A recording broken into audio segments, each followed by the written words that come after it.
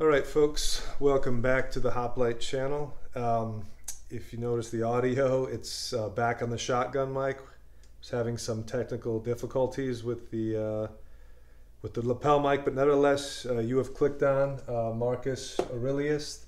This is part one.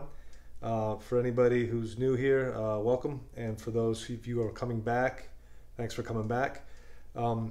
We are starting now the last part of the three-part series I'm doing on the Stoic Titans, and I saved, my opinion, the best for last, Marcus Aurelius. Some people agree with that. In the first part of the series, I started with Seneca, and then we moved on to Epictetus, and now we conclude with Marcus. So we're going to discuss Marcus Aurelius's brief a brief bio on his life right here really quick, and then we'll get into some readings of the Meditations, and we'll talk about Marcus's lasting impact on Stoic philosophy and why he was so influential for the philosophy, and how his particular brand has really inspired many different people from all walks of life, and how he was able to condense many lessons in Stoicism to digestible, readable paragraphs that just as you read them, they just, they flow. And I think that was just a way he had with words. He was that good. So anyway, we'll begin with the bio on Marcus and move on with some readings. But he was born Marcus Annaeus Verus. That was a name he was assigned, I guess you would say, because his father, Marcus Annaeus Verus II, had passed away, and he was raised by his grandfather for the most part of his youth. But later, when he became emperor, his full name became Marcus Aurelius Antonius Augustus. Yeah, so imagine having that name and saying that every day. But he was born in 121 AD in Rome, and he died in 180 AD in Vindobona, Austria. So his reign was March of 161 to March of 180. So that was the second to last reign in the Nerva Antonine dynasty. So he almost had about 20 years. And I guess if you look at the reign of these emperors, like a lot of people assumed it was over the course of a lifetime, but Marcus's case, you have just under 20 years, and in other cases you would have someone who would have well over 40 years. But in any event, he had 20 years, just about 20 years, and he made good use of that time, as we'll see. So he was born Marcus Annaeus Verus, or that was the name he was given by his grandfather, to a praetor, Marcus Annaeus Verus II. So he was born into the patrician class. He was born into upper class in Roman society, and he was born during the reign of Emperor Hadrian. So we know that much. And he got his education under two well-known tutors at the time in Rome, Atticus and Fronto. And these tutors were assigned to Marcus and other members of the upper class to instruct children in the fundamentals, such as learning the Latin and Greek alphabet, as well as the languages, studying mathematics, sciences, politics, and things of that nature. Just the basic studies of what we considered elementary education. But they remained his tutors, into his early adult life as well. So you're asking me, well, if he was born into the upper class, how exactly did he come into being the emperor of Rome? So it's a little bit roundabout how we got there, but this is what I was able to deduce in the timeline. So Hadrian didn't have a son of his own, so he adopted a son. This son unfortunately died in 138 AD. So Hadrian decides to adopt Marcus's uncle, Antonius Pius. So we know Marcus's father had passed away, so Marcus's uncle is adopted by Hadrian, and Hadrian himself ends up dying in 138 as well. So Antonius Pius, being the presumptive heir, he becomes emperor right after Hadrian passes away. Okay, so some time goes by, and Marcus marries Antonius's daughter in 145 AD. You say, wait a second, if Antonius Pius is Marcus's cousin, and Marcus marries Antonius' daughter, it means he married his cousin, right? Yeah, he did. Marcus Aurelius, brilliant mind. You know, this was a different time. This was not unheard of, but yeah, he married his cousin. So anyway, he married his cousin in 145, and then Antonius Pius died in 161 AD, also without an heir. So his daughter, naturally being married to a man, it was the role now of Marcus to assume the role of his father-in-law, uncle, and Marcus Aurelius became emperor, and his reign began in March of 161. So that's kind of how he ended up becoming the emperor of Rome. And this is an interesting time because Niccolo Machiavelli, who wrote The Prince, he considered this the age of the 5 good emperors, and that if you look back at Roman history, a lot of people would say after the death of Nero and Claudius and Caligula, all that nonsense, a new age of leadership came into Rome, and this was the age of the 5 good emperors, and that was Nerva, Trajan, Hadrian, Antonius, Pius, and of course Marcus Aurelius. So those are the 5 good emperors. They were also called the adoptive emperors because I think without exception, everyone except Marcus adopted their heirs. Marcus, as we'll find out later, had several children, and his son Commodus goes on to become emperor after him. But everybody prior to Marcus had no, sons, no issue from their own marriages. So they adopted their children to become the heirs to the Roman Empire. And it's thought that maybe perhaps this is why these 5 emperors were considered the good emperors, because they didn't pass down the emperor's laurel, so to speak. They actually had to seek out an heir and to see if that person was of good enough quality to be that emperor. Whereas prior, maybe someone just had a son and they said, well, I just had a son, don't know a thing about him, don't know if he'll be good or if he'll be bad, but since he's my son, he's going to be emperor. And with that, it was kind of a grab bag. But with the adoptive emperors, the theory goes that they had to carefully select who would become the next ruler, and perhaps by doing this, they were able to give Rome 5 good emperors. Just a theory. Anyway, so you're asking, okay, it's fine. How did Marcus Aurelius come to learn Stoicism? And that's a good question. As we know, he was an intelligent young man, according to his tutors, and he knew that he was most likely destined for something great. After he had risen to the upper class, he was being groomed, or he was moving his life in that direction. So he wanted to know more about life than the simple studies like mathematics, like Latin and Greek, biology. He wanted to know things as they worked as a whole. So he had this inclination to learn philosophy.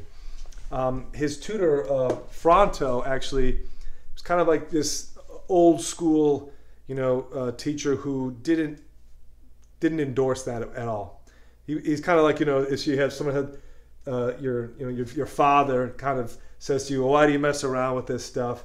It's rock music, video games, this nonsense. I mean, this is the stuff that kind of makes people into layabouts and daydreamers. This philosophy stuff will fill your head with gibberish, and it's a waste of time. So Fronto tried to persuade Marcus that philosophy was a fool's errand to try to learn. Why bother yourself with this? It was just a waste of time for a man who was going to be going into greatness. Marcus, I'm sure he took his friend, in stride and said, that's fine, I understand your opinion, but I want to know more about life. And I think philosophy is where I will get those answers. And in particular, he sought out a Stoic. And this is the man by the name of Apollonius of Chalcedon. Apollonius is actually mentioned in one of the first chapters of Book 1 of the Meditations, as is the next guy I'm going to cover. But Apollonius, was a well-known Stoic at this time. He gave a lot of source material to Marcus, but more importantly, he introduced him to the next Stoic who helped form Marcus's passion for Stoicism, and that was a man by the name of Quintus Junius Rusticus. And he was considered the new Seneca. In his day and age, a lot of people in the philosophical circles saw Rusticus as the second coming of Seneca. And as we know from the first series on the Titans I did, Seneca was pretty much the first big name in Roman Stoicism. There were others, of course, but Seneca really, he was a rock star when it came to Stoicism in Rome. So for Rusticus to be considered the next Seneca, you knew he was a big deal. And Marcus also mentions Rusticus in his first book of the Meditations.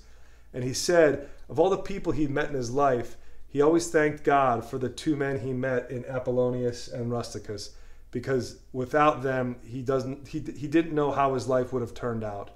So he thanked them, or he thanked God, Zeus, for leading him down that path to meeting these two men and to learning Stoicism. Rusticus, his grandfather actually was also a well-known Stoic philosopher, but had the misfortune of being in his prime during the reign of Emperor Domitian.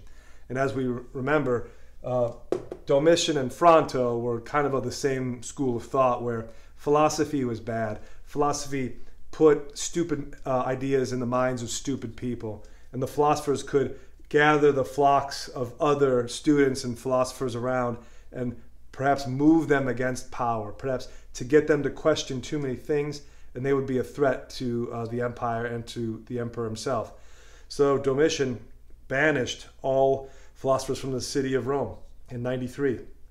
And we know in 93 AD, that was when Epictetus also had to leave Rome, but he sought his own school in Nicopolis, Greece, and was able to continue teaching Stoicism there. Unfortunately for Rusticus, his grandfather was not so fortunate and ended up dying in those times of persecution. But Rusticus, believing that his grandfather was correct and that Stoicism was still worth carrying on as a legacy, continued to teach it and took Marcus as his pupil, just the same as Seneca taught Nero, or attempted to teach Nero to be a decent man through that Stoic thought. Unfortunately for Seneca, it didn't work out in his favor. Fortunately for Rusticus, he gave us Marcus Aurelius. So sunrise, sunset, I suppose. Anyway, we are going to read now several passages from the meditation. I will provide a read-along, as always, so that you can follow with me. This translation is a little bit, it's different. It uses a lot of thee, thine, and thou, but you'll get the gist of it. It's right here. And yeah, so Anger, Mercy, Revenge must be in your Stoic library by Seneca. The Discourses, the Handbook, the Enchiridion by Epictetus must have in the Stoic library. But if your house is burning down and you can only grab one book on Stoicism, you got to grab the Meditations. You should grab all of them because they're books. They should be that heavy, right? But if you can only find one and it's the Meditations, you'll be okay. And it's very short. I want to say this one is less than 125 pages. Different translations, but it's less than 150 pages no matter what translation you go and pick up. So absolutely, this should be in your hip pocket as a Stoic. If I see you on the street and you say, oh, hey, I'm a Stoic too, I'm going to say, where's your copy of Meditations? If you hand it over, I should open it up and I should see underlines, highlights, notes in the margins. That's how you know you're for real. Okay, so we'll begin with, this is in book 2, and this is chapter 5, and it's entitled, well, I'm sorry, it's not titled anything, it just, it begins. Do nothing against thy will, nor contrary to the community, nor without a due examination, nor with reluctancy. Affect not to set out thy thoughts with curious, neat language. Be neither a great talker, nor a great undertaker. Moreover, let God that is in thee rule over thee. Find that he hath to do with a man, an aged man, a sociable man, a Roman, a prince, one that hath ordered his life, as one that expects, as it were, nothing but the sound of the trumpet, sounding a retreat to depart out of this life with all expedition. One who, for his word or actions, neither needs an oath nor any man to be a witness. So what he's saying there is that don't live your life with expectation.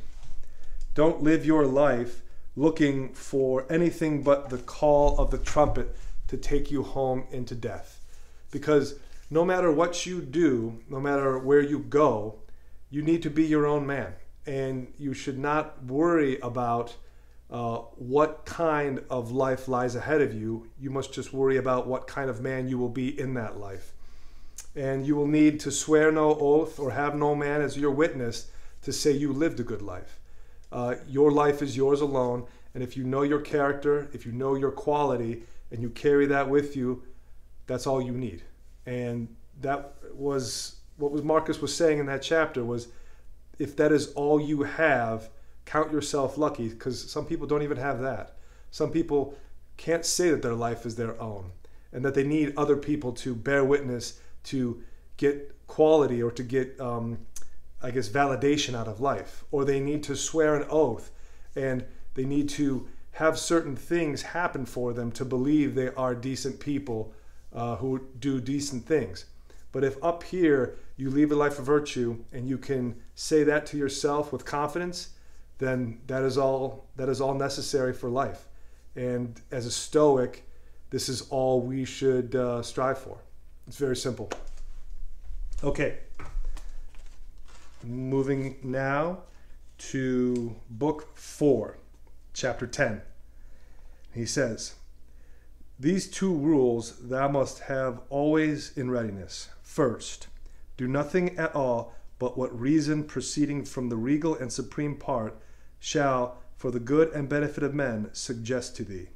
And secondly, if any man that is present shall be able to rectify you or to turn you from some erroneous persuasion, that you be always ready to change your mind, and this change to proceed not from any respect of any pleasure or credit thereon depending, but always from some probable apparent ground of justice, or of some public good thereby to be furthered, or from some other such inducement."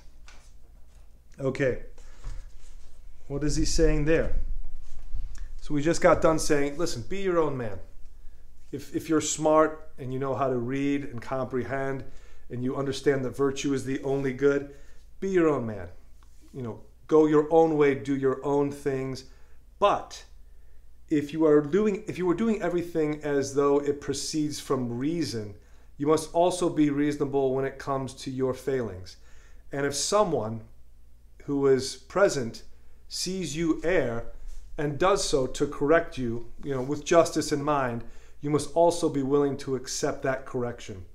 Not to get credit or to derive any pleasure, but from the ground of justice that it's in the public good for you to be corrected and also to correct when someone errs as it applies to reason, to logos. So it's very interesting reading this from an emperor. He demonstrates a lot of humility here in saying that he tries to walk the righteous path of reason and justice, but he is never so much so above everyone that he cannot be corrected when he strays from that path. So as a Stoic, understand you must approach life, number one, with reason. And as a reasonable man, number two, never let yourself become above reason, in that you cannot be corrected when you fail. Because as I said in the Epictetus series, we must understand we are not Zeus, we're fallible. And when we fail, we should count ourselves lucky that someone there with reason can put us back on the right track. All right.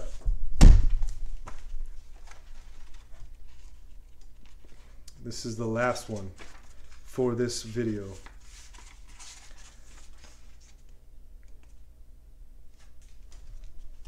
It's a short one. It's in the same book, chapter 14. "Not as though had 1,000 years to live. Death hangs over thee.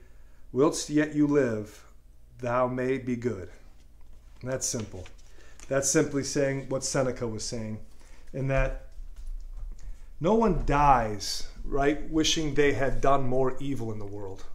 No sane person. Only those people who wish they had done more good live with that regret, right? So live as good as you can in this world as a man who is, captain of his own ship, master of his own destiny, and understand that, just as Seneca said, before you can turn around after all this life has gone by you, death will be at your elbow before you even know it. And no one goes to the grave wishing they had done more harm, wishing they had given more pain, wishing they had felt more jealousy, wishing they had gotten even with that person one more time. Most people go to the grave wishing, I wish I hadn't done what I did several years ago. I wish I had found that man who I wronged and made amends. And that's another thing too, is there's a story that Marcus Aurelius found Stoicism because of two reasons, and I'm sure there's more. But he actually heard a story about his grandfather in the imperial sense, Hadrian. He heard a story that Hadrian, who was considered one of the good emperors, one day flew into a rage over some issue.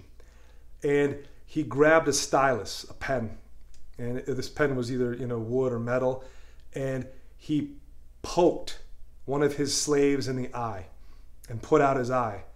And the slave is screaming and bleeding and just in agony. And Hadrian drops the stylus. His senses come back to him. He realizes he was overcome with rage. And he picks the slave up, who was a decent man, who didn't deserve any of that, and says, "My God, I'm sorry. I need to make amends. How can I make this right?" And the slave looked at him and just said, "Sire, I just want my eye back." Hadrian knew right then and there, there was no going back. Here you had an emperor who could call forth legions and destroy cities. He could also call forth a multitude of men to build a city. But because of his rage, he took a stylus, a pen, and poked out his slave's eye. And all the slave wanted was his eye back, and Hadrian couldn't give it to him. This was a lesson that I think Marcus took to heart and dove into Stoicism because he needed to find some philosophy that would let him rise above that anger, rise above those emotions, because I'm sure Hadrian went to his grave thinking perhaps about that slave who he had maimed and wishing that he could have stopped himself in that moment. If only he would have let reason been greater than his anger. And the second story was that Marcus Aurelius, like his father, also became a praetor, which was a ministerial position in Rome. And in that society, the praetors often sat in judgment of civil cases.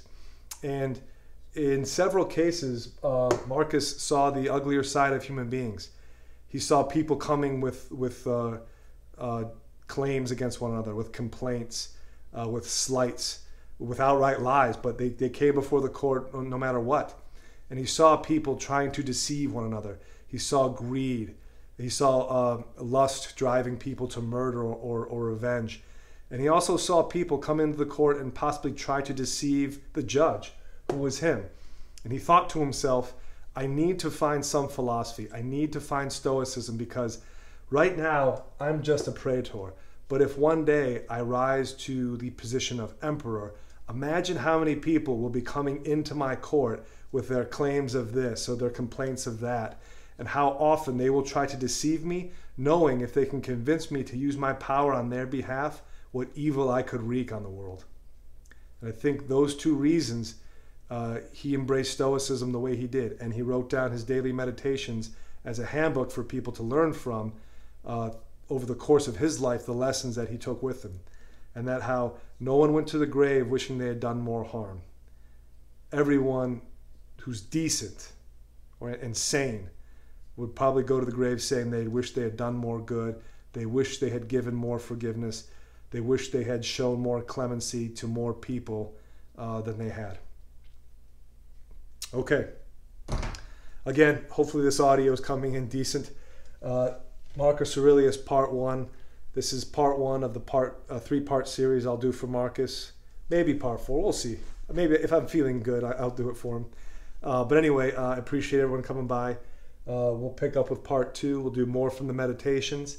And I will get more into Marcus Aurelius as the man, as the emperor, and how just what a, literally like a lottery the world kind of won, having a man in this position of power who embraced this philosophy so vigorously, and how he became such a good ruler for other rulers to praise and perhaps take inspiration from. Anyway, thanks for coming by once again, and we'll see you in part 2. Till then, take it easy.